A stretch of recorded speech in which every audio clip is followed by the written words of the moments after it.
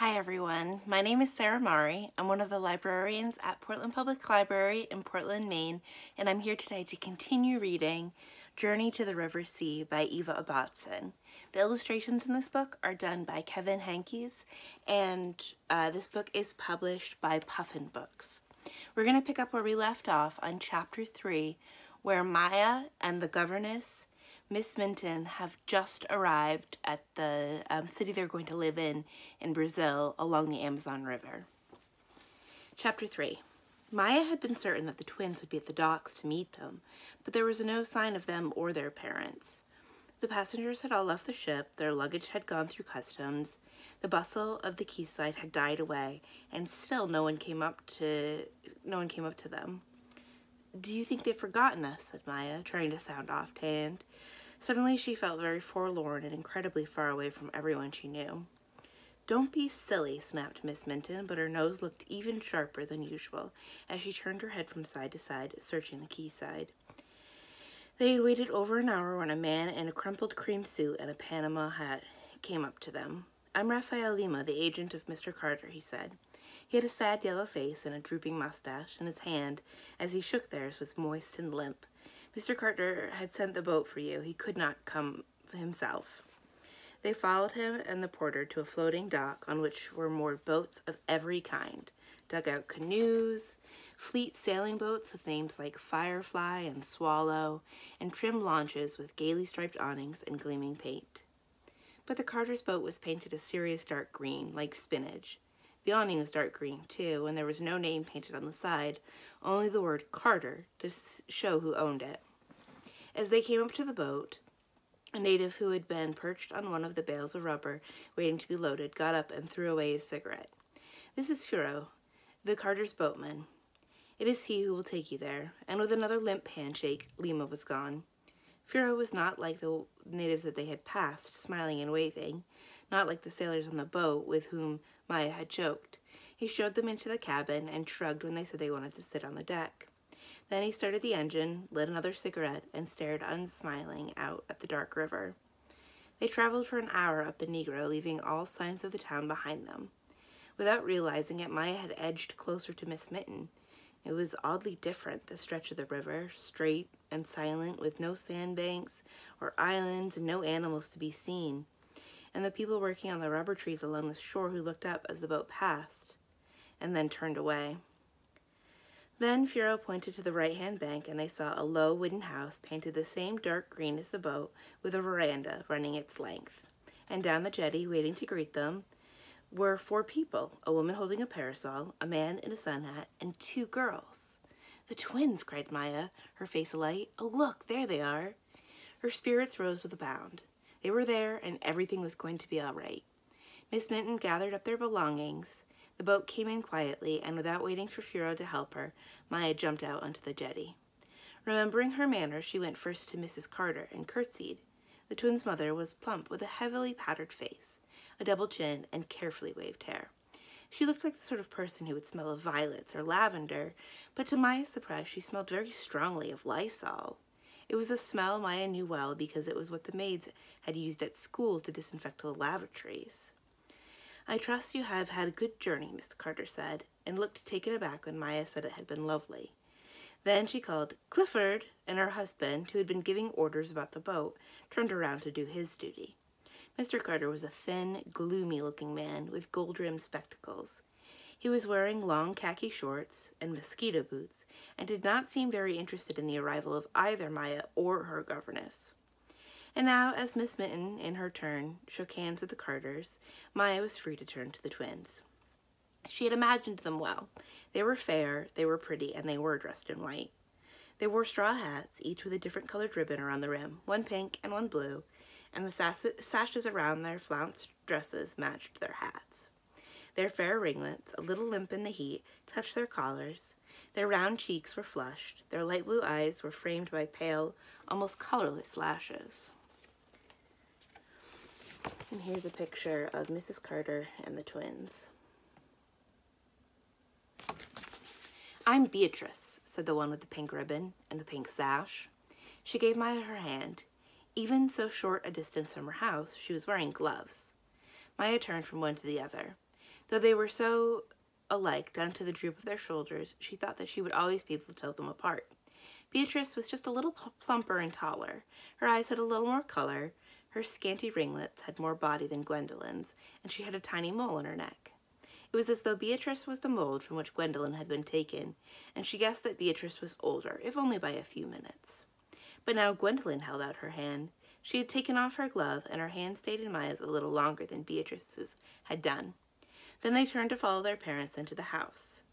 But Maya lingered for a moment, looking down at the palm of her outstretched hand. Then she shook her head, ashamed of her thoughts, and ran off after the others. An hour later, Maya and Mrs. Minton sat in upright chairs on the veranda, having afternoon tea with the family. The veranda was a narrow wooden structure which faced the river, but was completely sealed off from it by wire netting and glass. No breath of wind came out from outside, no scent of growing things. 2 fly papers hung down on either side, on which dying insects buzzed frantically, trying to free their wings. On low tables were set bowls of mentholated spirit, in which a number of mosquitoes had drowned, or were still drowning. The wooden walls were painted the same dark, clinical green as the house and the boat. It was like being in the corridor of a hospital. Maya would not have been surprised to see people lying about on stretchers waiting for their operations. Mrs. Carter sat at a wicker table, pouring tea and adding powdered milk. There was a plate of small dry biscuits with little holes in them and nothing else. "We have them sent specially from England," said Mrs. Carter, looking at the biscuits, and Maya could not help wondering why they had taken so much trouble. She never tasted anything so dull. "You will never find native food served at my table," Miss Carter went on. "There are people here who go to the markets and buy the food that they eat, but I would never permit it. Nothing is clean. Everything is full of germs." The word germs made her mouth pinch up into a disapproving O. "Couldn't it be washed?" asked Maya, remembering the lovely fruit and vegetables that she had seen at the markets, but Mrs. Carter said that washing was not enough. "We disinfect everything, just in case, but it doesn't help. They are filthy, and if one is to survive out here, the jungle must be kept at bay." The jungle certainly had been kept at bay. There were no plants on the windowsills, none of the lovely orchids and crimson flame flowers that had been on the balconies of the houses that they had passed along the shore, and the garden was a square of raked gravel. "In England, I always had cut flowers in the house," Miss Carter went on. "Lady Parsons used to say that no one could arrange roses better than me. Didn't she, girls?" The twins nodded in exactly the same way. Once down, once up. "Yes, Mama," they said. "But not here," she sighed. "Lady Parsons is a relation," she explained, "a second cousin on my mother's side." "Do you have any pets?"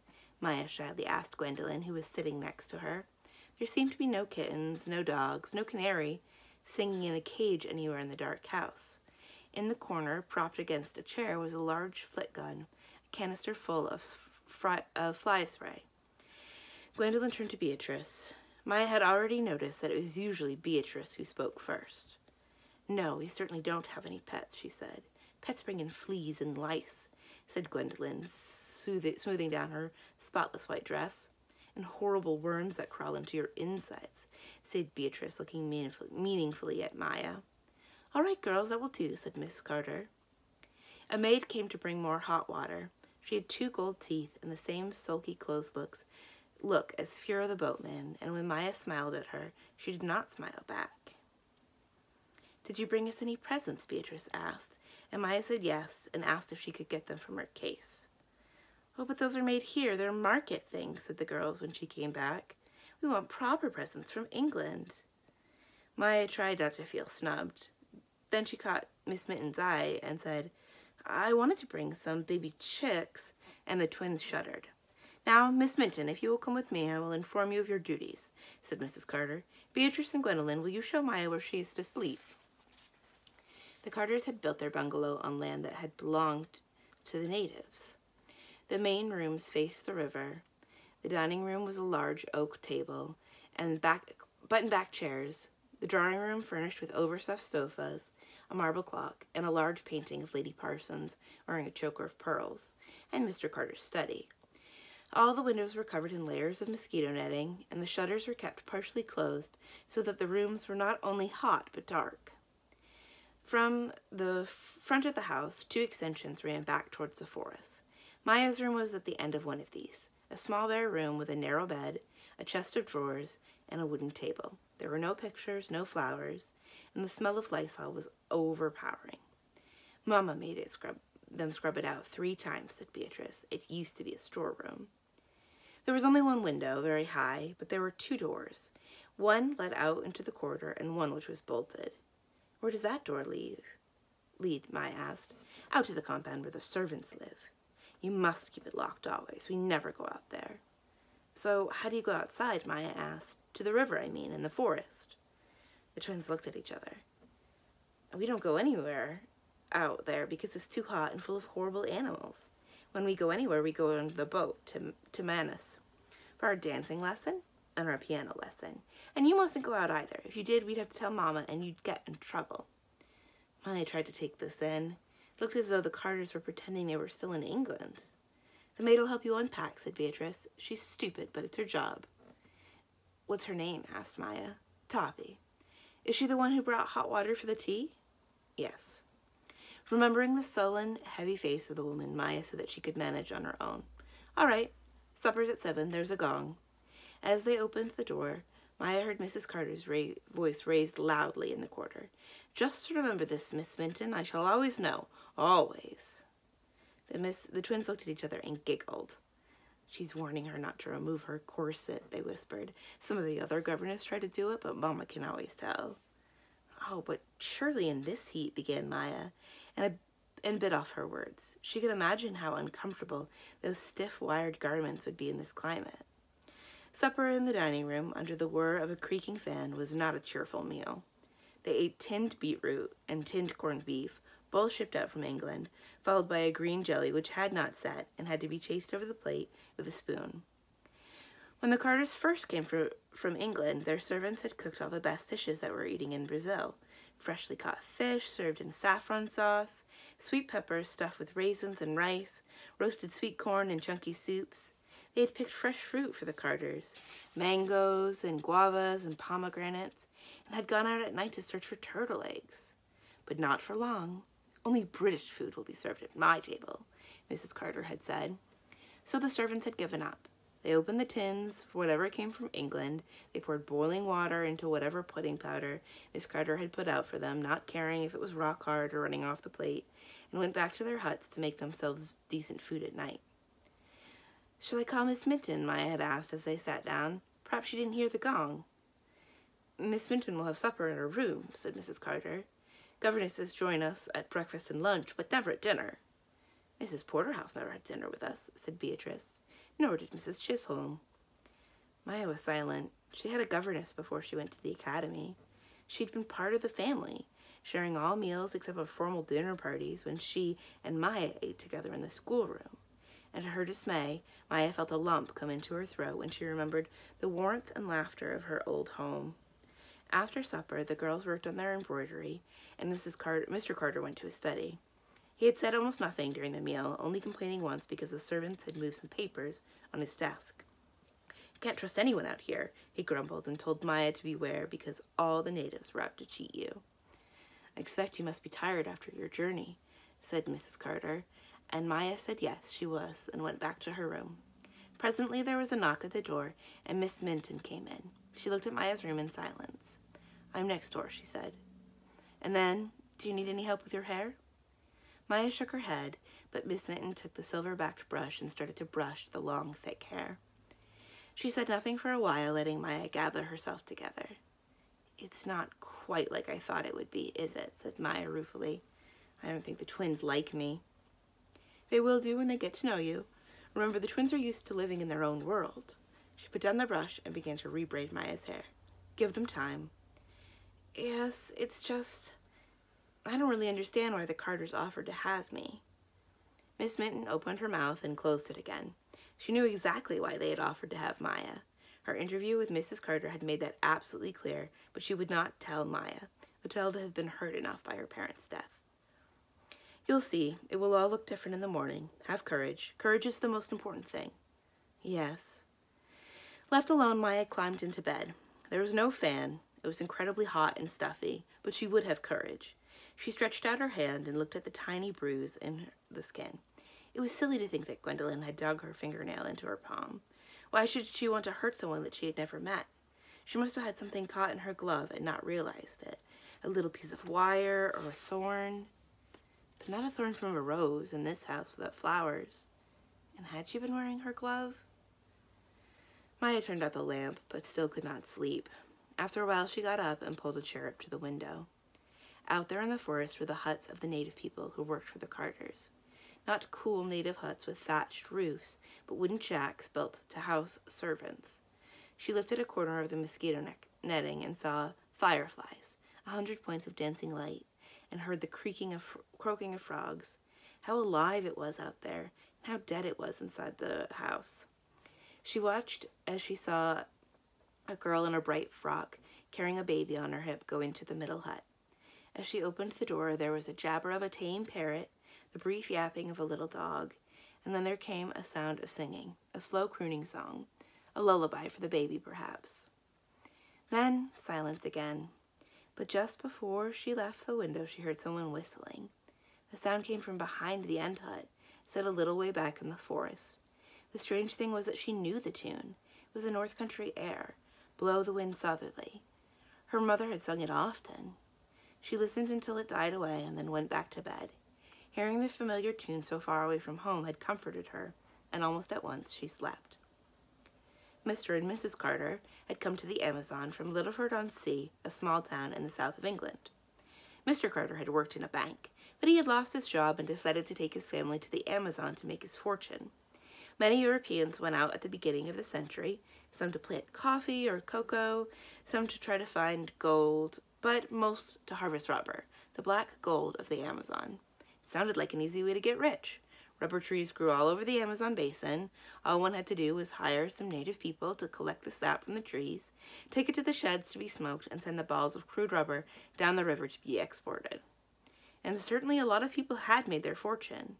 There were people in McManus who lived like princes, but not the Carters, because to get the juice from the rubber trees, you need native people who know the forest and understand the trees. And the native people were proud, who had their own lives. If you treat them like slaves, they don't revolt or go on strike. They simply melt back into the forest, join their tribes, and disappear. This is what had happened to the native people whom the Carters had employed. Every month, Mr. Carter lost some of his workforce, and far from making his fortune, he was getting poorer and poorer. So when Mr. Murray had written to ask him if they would have Maya to live with them, the Carters had been overjoyed. They did not want Maya. They were far too selfish to want anybody, but they needed her. Or rather, they needed the money that she brought with her.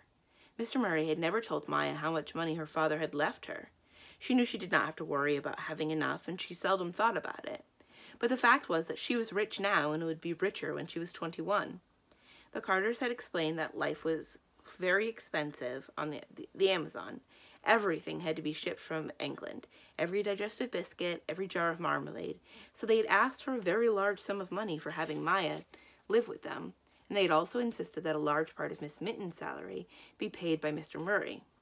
We'd love to have Maya for nothing, Mrs. Carter had written, but times are hard. Mr. Murray had agreed, but he was a careful man, as lawyers are. He had sent the first month's keep with Miss Mitten, for he knew she could be trusted. Later, Maya's allowance and the money for Miss Mitten would go straight into a bank. And Miss Mitten would only need a few minutes to realize why the Carters had wanted Maya. Mrs. Carter had not been able to hide her relief and her greed as Miss Mitten counted up the notes that the lawyer had trusted her with.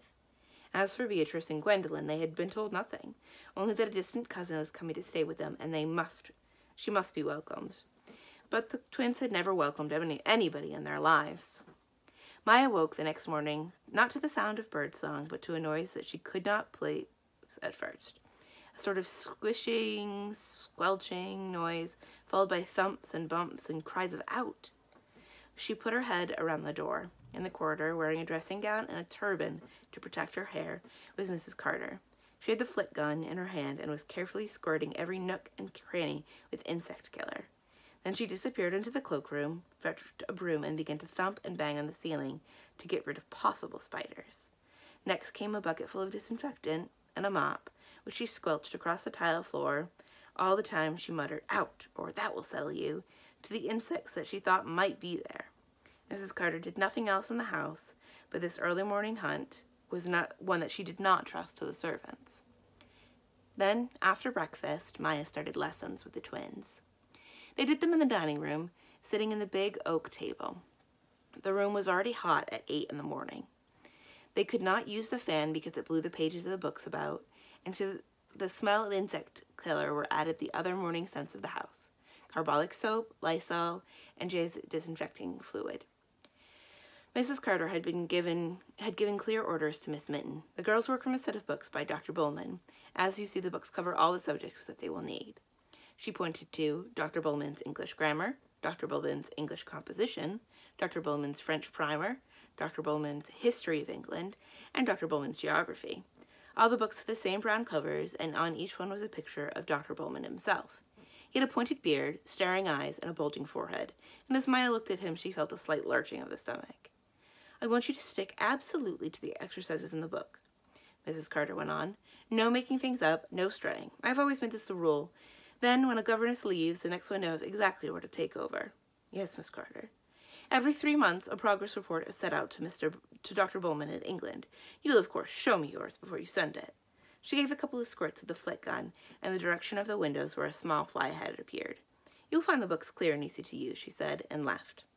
The twins were dressed in white again. Today, Beatrice had a green ribbon in her hair, and Gwendolyn's was yellow.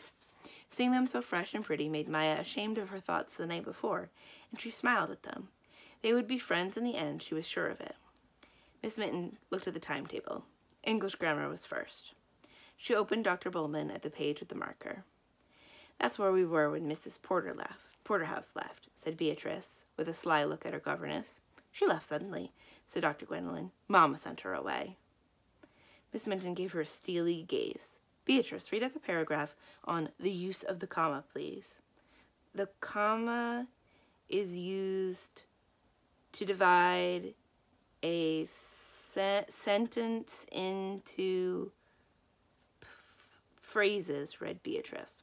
She read slowly and with difficulty, and Maya looked up surprised, for Beatrice was older than her, and they had done the use of the comma 2 years earlier at the academy. "Now, Gwendolyn, look at the first exercise. Where does the comma go in that sentence?" Gwendolyn's round blue eyes looked puzzled. After station? No, have another look." The morning dragged on. Dr. Bowman's exercises were the most boring that Maya had ever seen, and the girls worked so slowly that she had to look away to hide her expression. But when Miss Minton asked Maya to read a paragraph, she stopped her almost at once. "All right, Maya, that will do," she said crossly, and Maya looked up puzzled. It was a ridiculously easy passage. Surely she had not read it wrong. But Miss Minton did not ask her to read again. After English grammar came English composition. Dr. Bowman did not believe that children should write stories using their imaginations. He gave set subjects, examples of how to begin, how to end, and the number of words that they were to use. Then came French, and Maya had to sit in silence while the twins stumbled over phrases that she had learned in her first year. But boredom was not as bad as knowing that she had upset Miss Minton. The governess gave her no chance to read or take part. She did not even look at her. Maya had begun to think of Miss Minton as her friend, but clearly she was wrong. At 11, Miss Carter came back with a flit gun, followed by the sullen maid, with a jug of tinned orange juice and 4 of the dry biscuits that they had the day before. "Would you like to take your 11s in the garden?" suggested Miss Minton. The twins looked at her in amazement. "We never go out in the garden," said Beatrice, looking at the raked square of gravel, which a native person was spraying with something. "You get stung," offered Gwendolyn. So they stayed in the hot room with the loudly ticking clock. After break came arithmetic. The twins were better at that, and as it was Maya's weakest subject, she was able to work at the sums without too much boredom. But history, which for Dr. Bowman was the history of England and nowhere else, was deadly. The repeal of the Corn Laws and a list of pointless dates. There was not one lesson which touched the lives of the twins in Brazil. Geography was about coach buildings in Birmingham, and religious instruction was about a girl who would not read her Bible and was struck down by a terrible disease. After lunch, the twins did needlework in the drawing room, watched by their mother, who kept the flit gun on her chair, as other women might keep a pet dog, a dachshund or a Pekingese. Another hour of lessons followed. Then Miss Minton suggested they might read some poetry, and Maya's face lit up. Must we? Asked Beatrice. Can't we just go on with the exercises? Very well, said Miss Minton, ignoring Maya's disappointed face. The afternoon ended with the twins' piano practice. They did exactly a half hour each with the metronome set. Scales, arpeggios, the dance of the butterfly, the merry peasant, and after half an hour exactly they stopped, even if they were in the middle of a bar. And you, Maya? Asked Mrs. Carter. Did you have piano lessons in England? Yes, I did. Well, then you better practice, too, said Mrs. Carter. Of course, Beatrice and Gwendolyn are exceptionally musical, so you mustn't be jealous. So Maya went to the piano. With anything else, she might have pretended to have less skill, but music was too important. She, too, practiced her scales and her arpeggio. Then she began to play the Beethoven sonata she'd been studying at the academy. Mrs. Carter allowed the first movement to soar out over the room, but when Maya began on the heartbreakingly lovely adagio, she put down her sewing. All right, that will do, she said pettishly. I have a headache coming. As she sat at supper, to which Miss Minton was not allowed to come, it occurred to Maya that the twins had not once been out of doors, not for 5 minutes, to look at the river or to take a stroll. How am I going to stand it, thought Maya, shut up like a prisoner. Back in her room, she turned out the lamp and pushed the chair under the window, as she had done the night before. She was beginning to make out the people who lived there. In the middle hut lived Firo the boatman and Tappy, the sullen maid to whom he was married. But it was from there that the singing had been coming, so there had to be other people living there. So sulky a woman could not have sung such a lullaby. The girl with the baby lived in the hut on the left. She was the wife of the gardener who sprayed Mrs. Carter's gravel and was half Portuguese, which is why her baby sometimes wore nappies instead of running naked, as the native people's babies did. The little dog belonged to her. There was a chicken run behind the huts. An old woman with long gray hair came out sometime to feed them, and Maya had heard the grunting of a pig, but all the animal noises were quickly hushed for fear of the Carters, she guessed. The next 3 days were exactly the same. The sounds of skirting and stamping at dawn, Dr. Bowman's boring lessons, unspeakable meals, tinned fish in a bluish sauce, endless beetroot, a cornstarch shape that seemed to quiver with fear as Tappy brought it to the table. The twins always looked so clean and fresh in the morning, but were flushed and grumpy by the end of the day. Mr. Carter scarcely spoke and disappeared into his study, and whenever it was Maya's turn at the piano, Mrs. Carter had a headache. But Maya could have coped with it all. What really upset her was Miss Minton. Her governess went on ignoring her lessons and never let her read or answer questions, while Beatrice and Gwendolyn became more and more smug as they saw Maya being showed up as a fool. I must have made her angry, thought Maya, but try as she would, she could not think what she had done. Then on the 4th night there was a knock at the door, and Miss Minton entered. Right, she said, come down off that chair. Think we're ready for the next step. What do you mean? I'm going to see Mrs. Carter tomorrow. I shall tell her that you are not able to keep up with the twins in lessons. But, Miss Minton held up her hand. Don't interrupt, please. I shall tell her that I will set you back to work separately, because you are holding the twins back. That means I am trusting you to work on your own. She'll of course help you whenever I can, but you must keep up the deception. She gave one of her tight smiles. I don't see why we shouldn't have an interesting time. I have a book about the history of Brazil, and one by Bates, the explorer who first described this part of the Amazon, and another by Humboldt, a great scientist. The twins may live as though they are still in Littleford-on-Sea, but there is no need for us to do so. Maya jumped up from the chair. Oh, Minty, she said, and threw her arms around her governess. Thank you. I'm sorry. I thought... Well, don't, said Miss Minton briskly. And then, come along. It's time we opened my trunk. Miss Minton had been poor all her life. She had no trinkets, no personal possessions. Her employers underpaid her when they paid her at all, but her trunk was an Aladdin's cave. There were travel books and fairy tales, novels and dictionaries and collections of poetries. How did you get them all? Maya asked wonderingly. How did you manage? Miss Minton shrugged. If you want something, usually you get it, but you have to take what goes with it. And she pointed to her shabby blouse and mended skirt. Now let's see, what shall we start with? Ah yes, here's Bates. He must have sailed down this very river not 60 years ago. Look at this drawing of a sloth.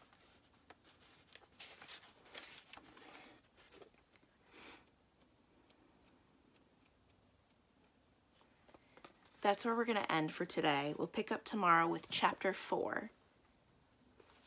This has been Journey to the River Sea by Eva Ibbotson. The pictures in this book are by Kevin Henkes, and this book is published by Penguin Books. I hope you'll join me tomorrow for some more. My name is Sarah Mari. I'm one of the librarians at Portland Public Library in Portland, Maine, and I hope to see you again soon. Bye.